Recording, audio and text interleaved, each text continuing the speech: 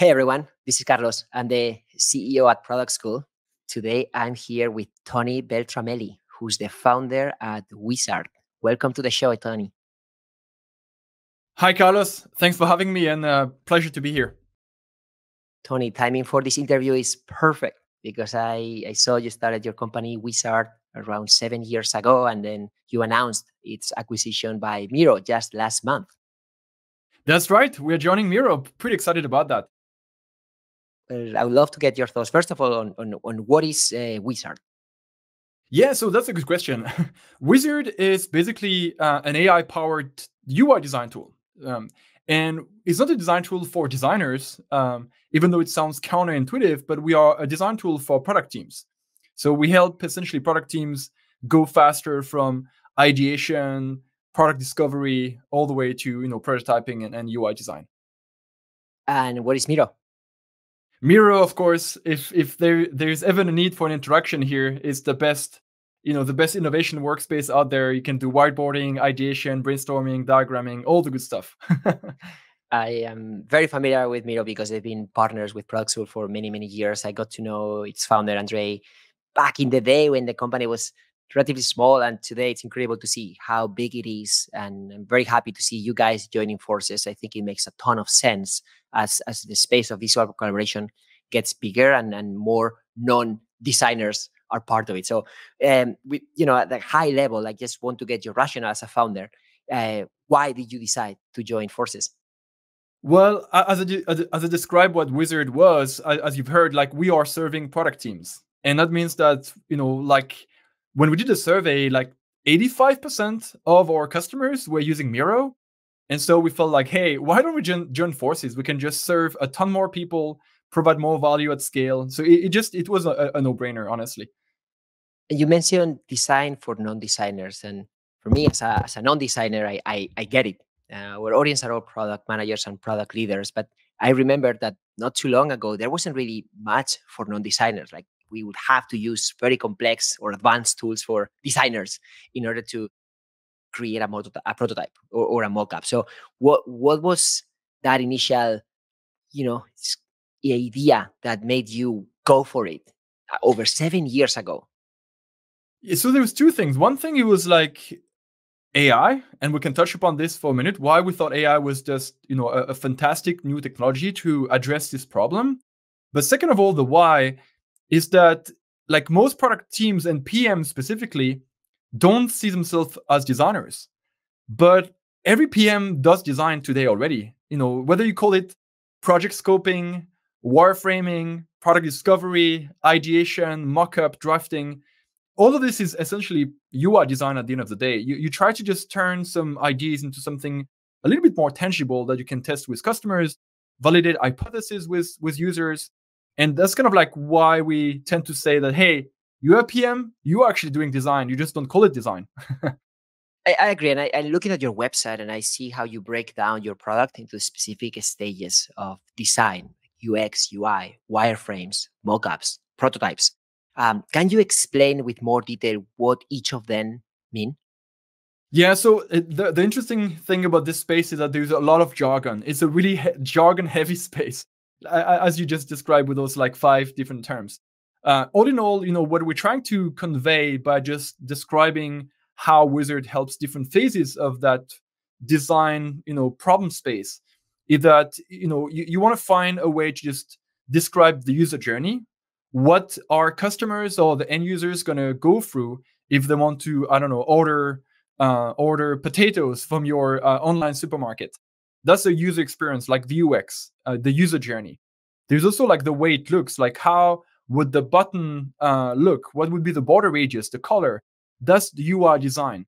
And typically, when you put all of it together into some kind of like comprehensive proposal, people might call it like wireframes. If it's really like low fidelity, it's just like boxes drawn with text.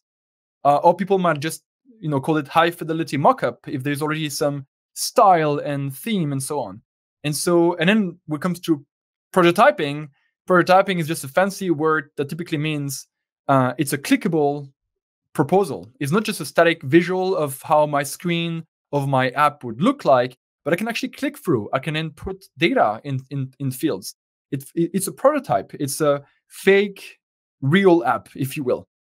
So that's kind of like, we try to encapsulate all these different concepts and provide a uniform workflow and one tool to help product teams really like just cover all this ground whenever they do product discovery and ideation.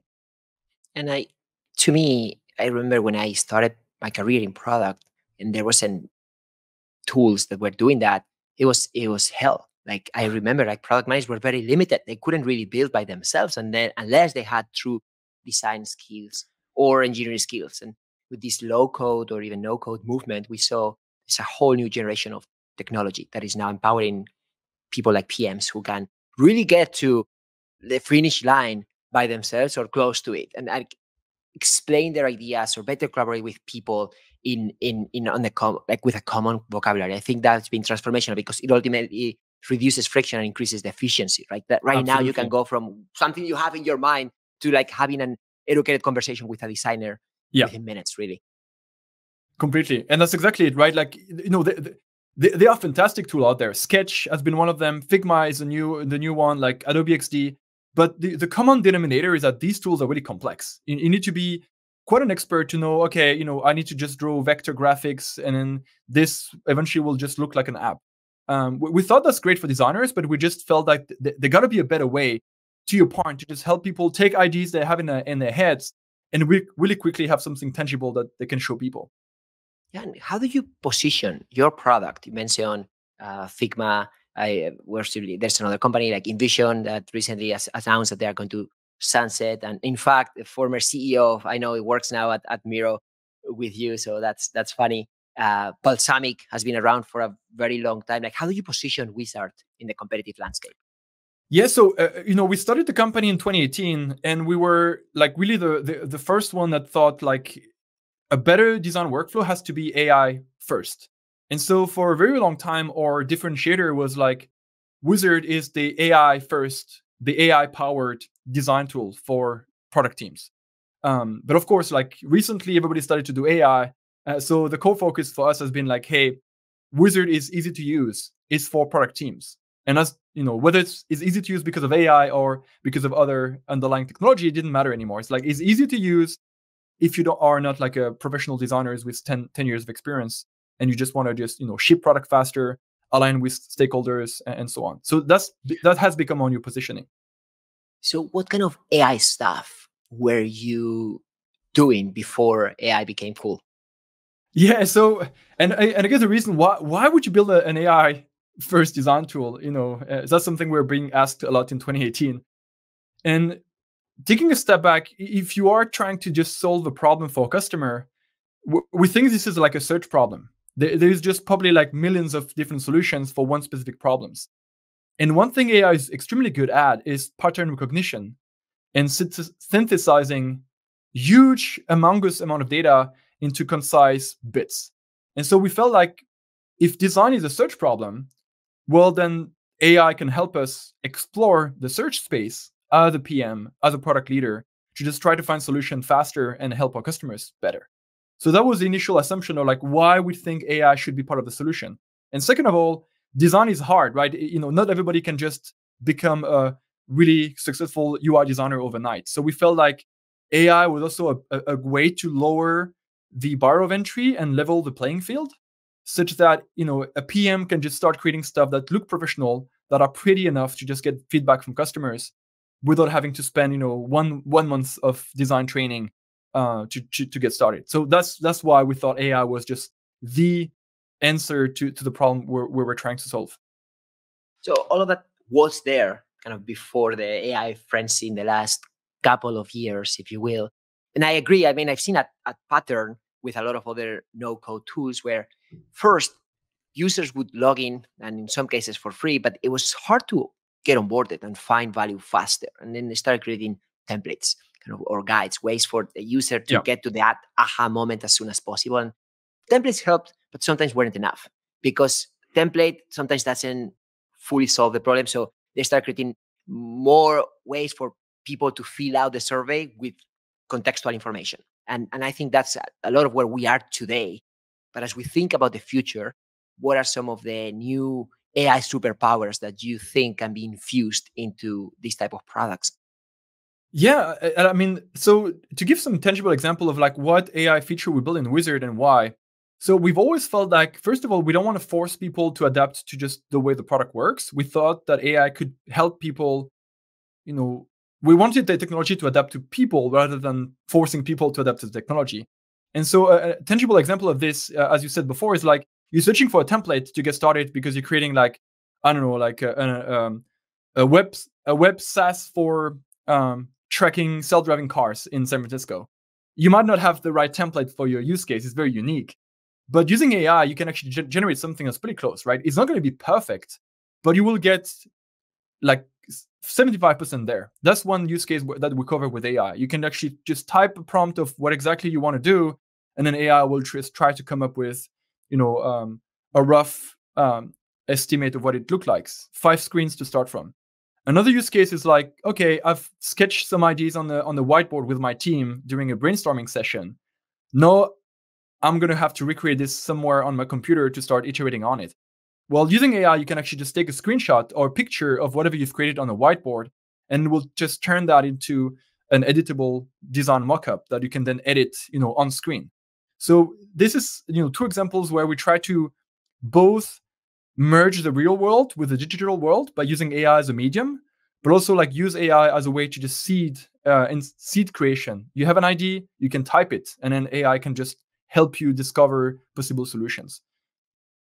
I like that because it's not just about onboarding the user so they can get to value faster, but I think it's also providing that value throughout the journey and even post journey, as you mentioned. Like if you build something on a sketch, like how do you turn that into a actionable prototype? Because it's not that logical. Like back in the day, like you had to switch from one tool to another, and still, even though those tools are relatively simple compared to a design tool, as they become more advanced, not all the features are that simple. So I can see how AI can help simplify what's already kind of simple. Yeah, exactly. I mean, it's something we joke about sometimes with customers. Like, there's only so many ways to design a login screen, right? You don't need to recreate it from scratch every single time. You can probably type a prompt, get something that's pretty good, and move forward. Oh my God, that's a good one. So designing with prompts. Yeah, that's one of the key use cases that we've actually launched in 2023. Like this core engine is called Auto Designer instead of a product, and it's literally like a prompt-based AI design assistant. So as we think about elevating design, making it easier for non-designers, what are some real good ways you've seen for the design teams to really be part of this evolution and ensure that they can drive business value? Because this misconception sometimes that, okay, there's the business team or the product team that is making all the decisions, and they bring the designers at the end of the process to make something pretty. And that's exactly kind of like, we, even though we serve product teams, there are designers in those product teams, and so we do serve designers by proxy. So if you are a designer, as you mentioned, you don't want to be brought into the process at the very end. Your goal is not to make things pretty; it's also to help solve problems. So I often say that designers are not artists. Product designers are not artists. They are visual engineers. They are solving problems through visual languages. And the value of a tool like Uizard is that instead of having them be like the proxy to the PM or the business leaders, where they tell them what to do, now the designer can be co-creating together with the PM, together with the decision makers, instead of a safe space, which is Uizard, before they go do the high fidelity pixel perfect design inside of Figma or Sketch or any of the other tools. So we really hope that like by just having everybody at the same table, we can really help designers become that visual engineer, that problem solver, and not be like delegated to just visual AI aesthetic and design style. Another challenge that I faced personally with between designers and product teams or product managers is that sometimes it's just hard to quantify everything. Like if I'm looking at a dashboard with numbers, it's easier for me to rationalize a decision. But sometimes there's a lot of subjectivity into the design. So when you say visual engineer, I think that implies being not only a thought partner, but also a better partner to quantify what's happening or what's the impact and how long it would take and like how good is this. But still, there's so much friction, right? Like someone wants something that is maybe more simple, someone wants something that is a little more complex. So what are some good ways for you to kind of remove some of that subjectivity and ultimately be able to make a decision that move those teams forward? Well, I think one thing that has really helped like a lot of companies is the introduction of design system. Like if you have a library of components or rules of like, how do we solve that specific onboarding problem? How does a form look inside of our organization? You can actually remove a lot of subjectivity because that visual language, these Lego blocks that you use to build solution have already been codified.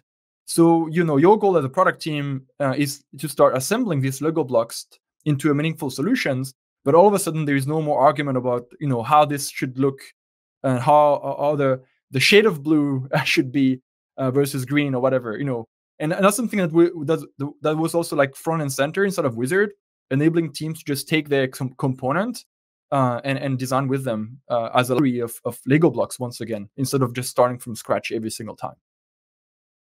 There's another leadership principle that I know you're a fan of, which is less is more in design. Can you elaborate more, please?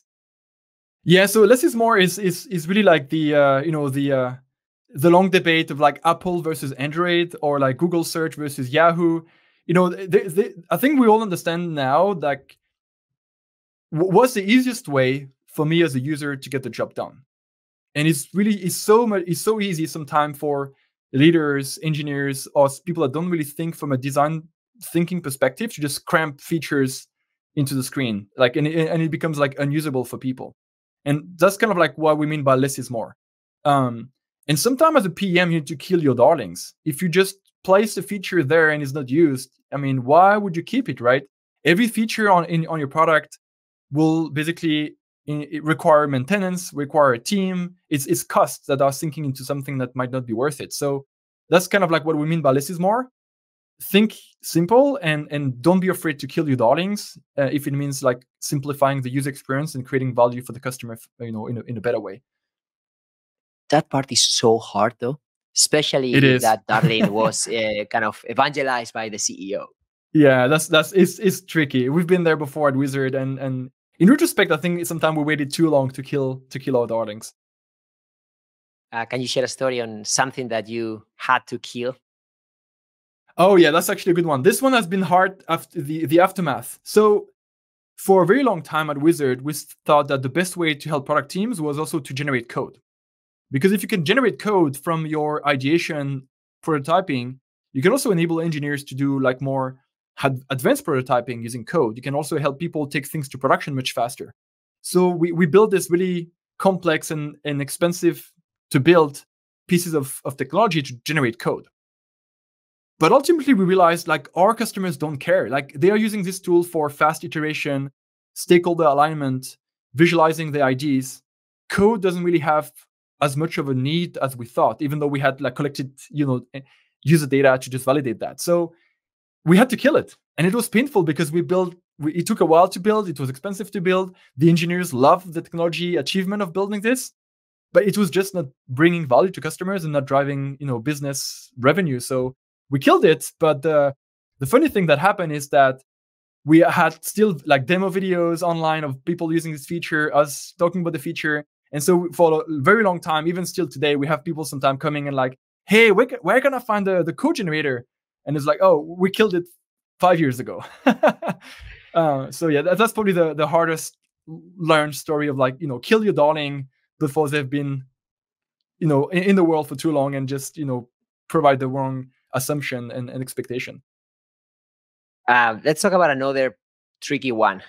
Word redesign always brings nightmares to some people. it implies big changes, right? It could be removing things. It could be adding new things. There's some uncertainty. You don't really know how the user is going to react to something that you think it's better. So I'd love to hear from your own experience of how have you gone through a redesign and what are some of those lessons learned? We've done a few redesign in the past. Both our like main websites have been redesigned like 8 times, I think, but the core product has also been redesigned a few times.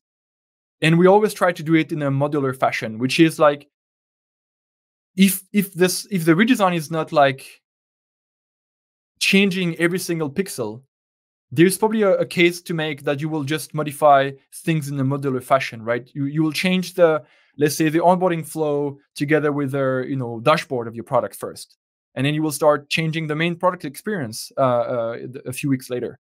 And it's painful because for a period of time you have an inconsistent experience. You have things that look slightly off in that part of the product compared to that other part of the product.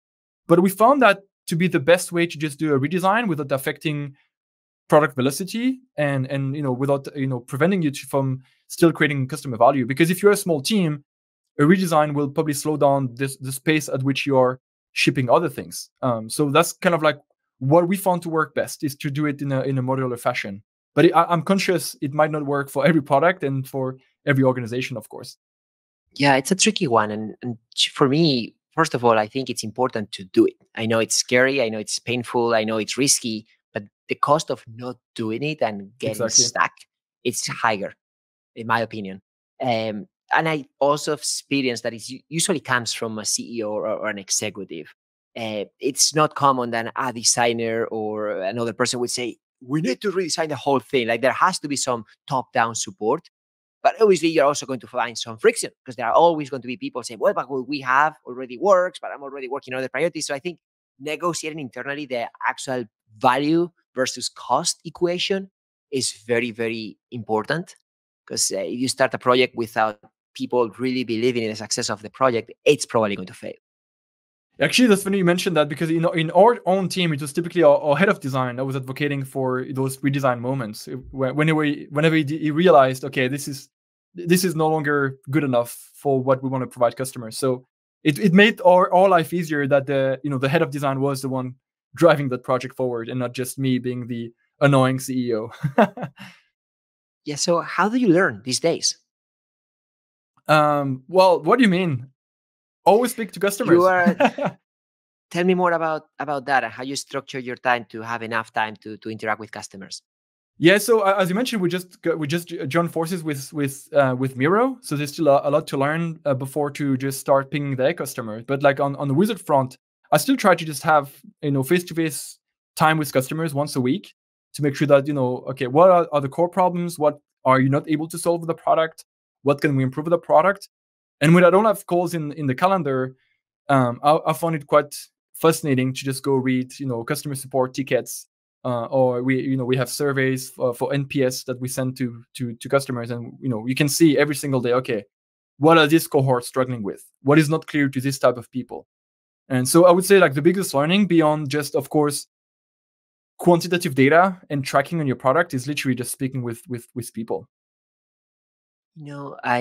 I've been doing this podcast for over 5 years, so I hosted incredible founders and product executives. I always joke, I ask the questions that I really care about, and this one about how does someone learn is very important to me. And I've seen a consistent theme around spending time to talk to customers or advisors or people outside the core team, outside the org. Um, the follow-up question here is, okay, when you identify certain insights and your company has a meaningful size where you are not just the only product person in the org that is going to bring an idea and the idea is going to be done, where you actually have to also incorporate something to other people's ideas. Like, how do you go about really bringing those type of insights and ensuring that they are perceived as, hey, CEO actually is bringing something, not just because he had a shower idea, but because there is something here in addition to what are all other people, and you get rightly prioritized. It's not just, oh my God, it's a CEO idea, let's put it as priority number 0. No, that's a good point, and that's something I've tried to be better over time, is not to distract the team.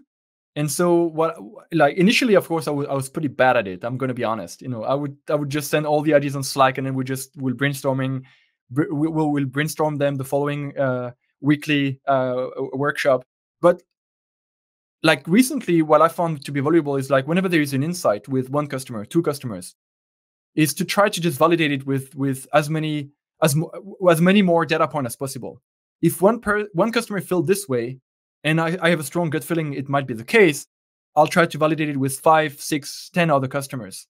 And if I can't get hold of customers, or is a really cryptic thing, can we actually find inside of our product data some patterns suggesting that indeed this is a problem, or indeed this is something that's worth investigating more time. And I will do this first before distracting the team, which is like whenever I have a high intuition that is the right thing to do and there's data to back it up, then it's probably something we should prioritize. Tony, it's been a pleasure to have you on the podcast and learn more about how you're thinking about product design, about the future, incorporating AI, especially because you've been building on AI before it was cool. Thank you so much for your time. Thanks, Carlos, for having me. Take care.